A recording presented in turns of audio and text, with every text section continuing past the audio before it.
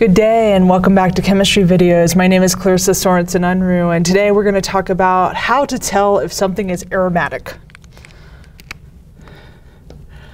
So we're going to play the game. Is it aromatic or not? Okay, so really what we need here is we need criteria to determine aromaticity, right? And indeed, that has already been figured out for us. For a compound to be aromatic, it has to fulfill two things. One is that the compound must exist in a ring. Okay, so it must contain a ring. Compound must contain a ring. Okay. With continuously overlapping p orbitals.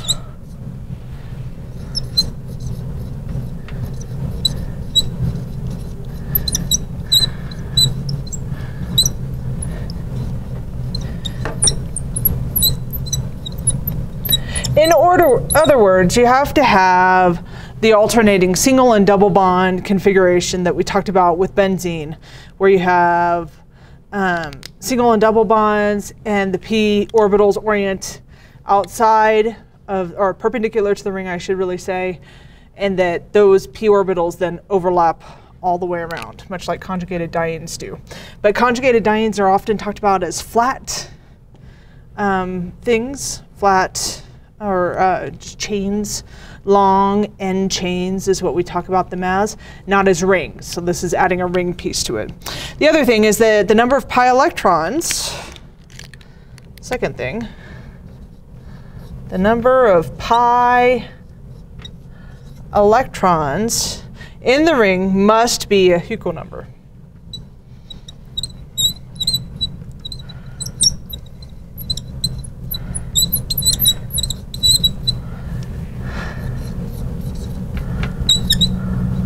Okay, so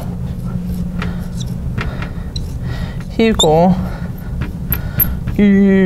maybe I should say, had this theory that the number of pi electrons allowed in an aromatic ring had to be 4n plus 2, which gave us numbers like, if 4 is 1, well actually if 4 is 1, sorry. If n equals 0, let's start there, then you would have 2 pi electrons in the ring. If n equals 1, then there would be 6. If n equals 2, then you would have 10, so on and so forth, right?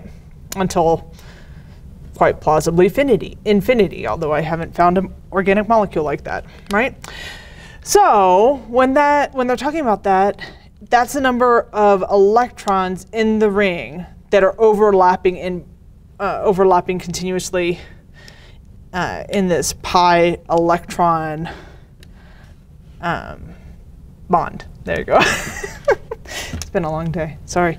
Okay, so having said that, let's talk about what happens if violations occur, okay?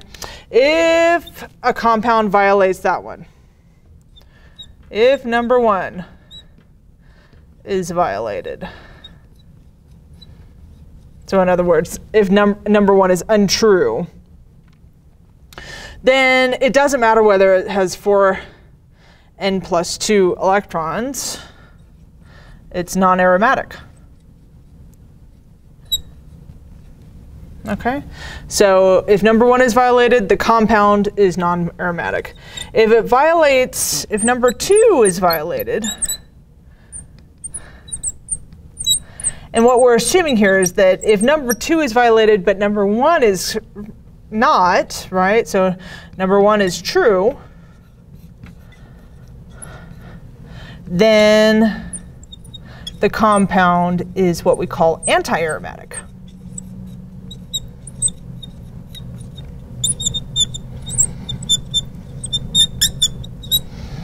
Okay, so, and usually anti-aromatic compounds have 4n pi electrons instead of 4n plus 2.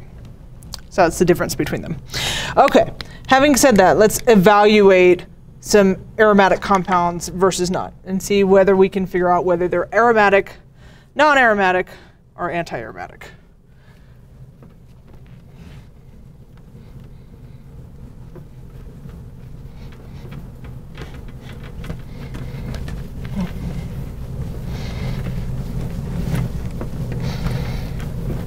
All right, now that I've erased my criteria, you're gonna need to remember that in our notes. All right, if it's a ring, has overlapping p orbitals, but does not have a Huckel number, and we'll talk about why the Huckel number is so important in terms of this. It actually, the best explanation I've seen is with frost circles.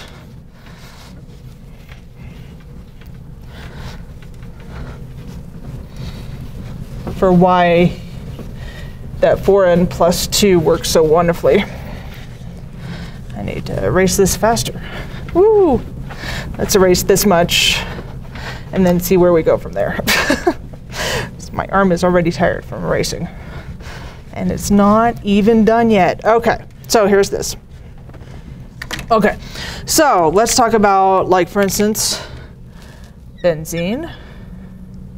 Right, with its overlapping, we know that benzene is aromatic, but let's confirm it. Let's do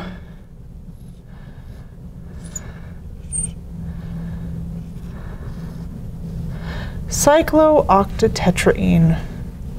Isn't that interesting? All right, and then let's do perhaps like this one, and just see if we can figure out if this is working or not.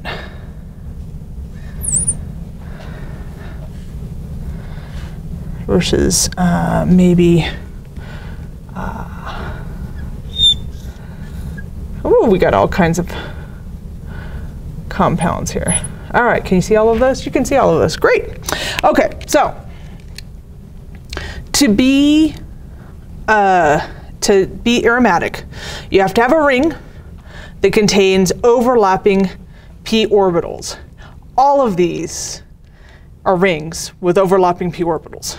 The difference between these is going to be between aromatic and anti-aromatic. So what I'm going to look at is I'm just going to count the number of pi electrons in the ring, okay, contributing to the ring.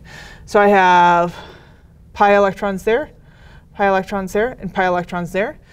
This has 3 lines drawn, which means 6 pi electrons. All right? Does that work with the Huckel number? 4n plus 2? Yes, it does. So this is aromatic. Okay. Now, in terms of these extra lone pair electrons are going to usually be p orbitals. So this is still overlapping electrons. This lone pair is still an overlapping p orbital, but we need to find out whether it abides by Huckel's number or not. So for 4n plus 2, if I count these as part of the pairs, then I have 2, or part of the pi electrons. I have 2, 4, 6. I have 6 pi electrons. Yep, that's aromatic as well. Awesome. Let's do this one, right? It has overlapping single and double bonds. It's in a ring. We need it to abide by 4n plus 2. So I have 2, 4, 6, 8 pi electrons. That doesn't abide by 4n plus 2. It abides by 4n. So this is anti-aromatic, which is awesome to know. All right, let me erase a little bit more here so that you can actually see my anti-aromatic compound. Woo, all right. Anti-aromatic. All right, and here, again, the lone pair is going to contribute. So we have 2, 4, 6, 8. That's 8 pi electrons. Okay, so that is, again, 4n. So that is anti-aromatic. Now the question is, why does Huckel's number exist and why does it work? Well, the reason for this really has to do with frost circles. Frost circles are not to do with this. It really has to do with MO theory, molecular orbital theory, and how that works. But frost circles are a really easy way to see if that'll work. Because basically what Huckel was saying was that the pi electrons that exist in that ring have to exist in bonding orbitals. If they don't exist in bonding orbitals, if they exist in anti-bonding orbitals or non-bonding orbitals, then suddenly we have something that's anti-aromatic. So, what we need for the frost circles is, first off, here's kind of the steps. Step one, you're going to draw a circle. My circles suck. There's my circle. Okay, 2, you're going to inscribe a polygon in that circle. A polygon. Whatever your polygon is that your cyclic, your ring, your cycle, is a polygon. So this is inscribe a ring. This is the equivalent of saying inscribe the ring in the circle, making sure that one of the points of the polygon is at the bottom, is at the very bottom of the circle. One point must be at bottom of circle. Boy, I got a squeaky marker. I am sorry. All right, so I'm going to take my same circle here, and I'm going to inscribe a polygon. Let's do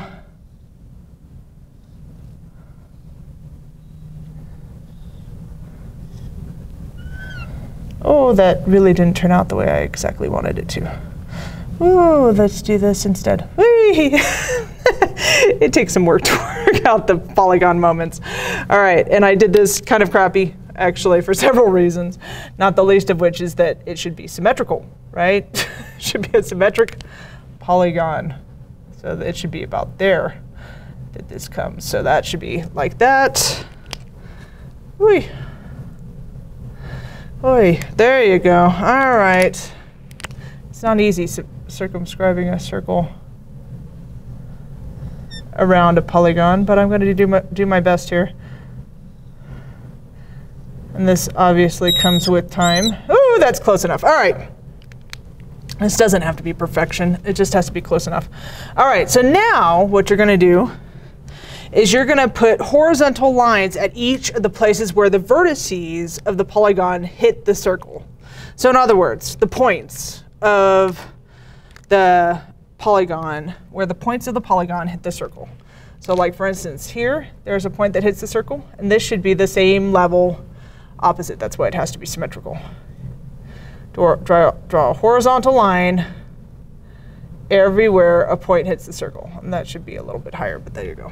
OK, so 3, draw a horizontal line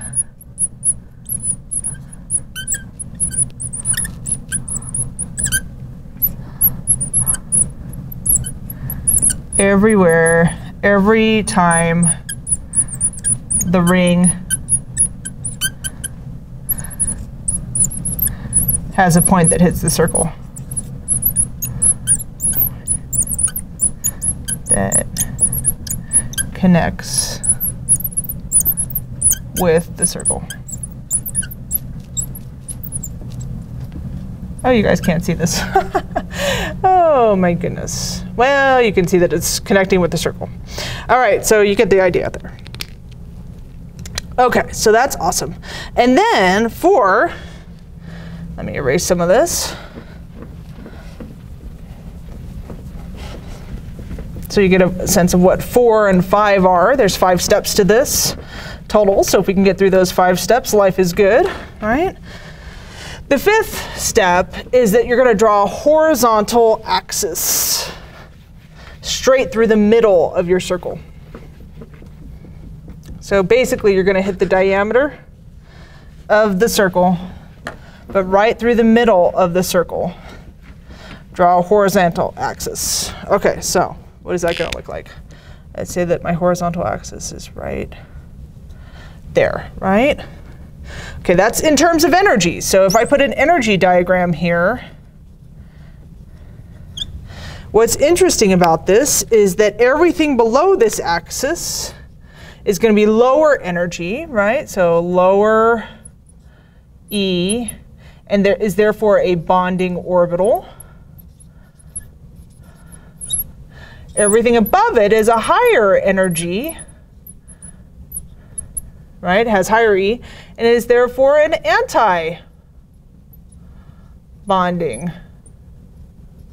molecular orbital, right? So the last steps, right? So 4, draw a horizontal line through the center of the circle. And then everything from there on out is erasing. Erase, polygon, and circle.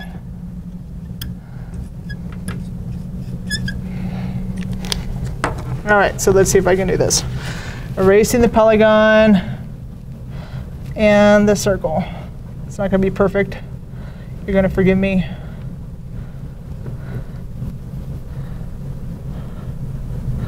But this is incredibly, what's really nice about this is that it's incredibly close to where the actual molecular orbitals end up being.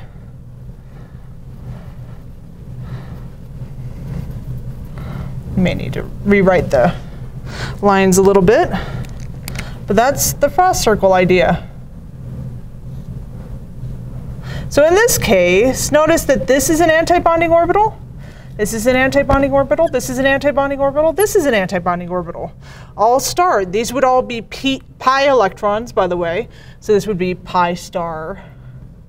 For those of you who are like, this would be pi with no star by it, because stars designated anti-bonding orbitals. And you'll notice that below the line here, in a 7-membered ring, there are 3 lines that are bonding orbitals. Let me say this right. 3 lines with bonding orbitals, right?